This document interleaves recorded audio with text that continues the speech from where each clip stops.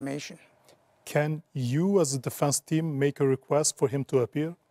Well, we as a defense team can and have the right to seek to meet with, interview anyone.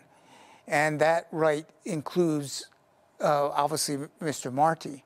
But we don't need permission from the court. We don't need permission from the prosecution.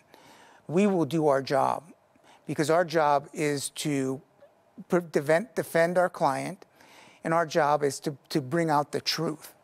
And we will do what it takes for that to happen. And Mr. Prosper, when you say people here and international need to pay attention to what is going on in the court and around the court, we have seen recently the visit of Kosovo Justice Minister Ms. Albulena Hagiu at The Hague, but Mr. Thaçit, your client, didn't want to meet with her. So how do you see this episode?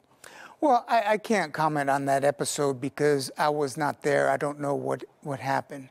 But what I would encourage everyone is everyone who is from Kosovo, including my client, I think I will encourage everyone to come together.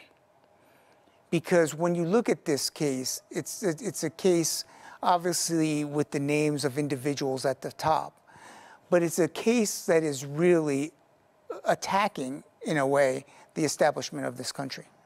By calling the KLA a criminal enterprise, it's something that every person who lives here needs to pay attention to and come to a determination as to whether or not they agree with the characterization that the prosecution is putting forth.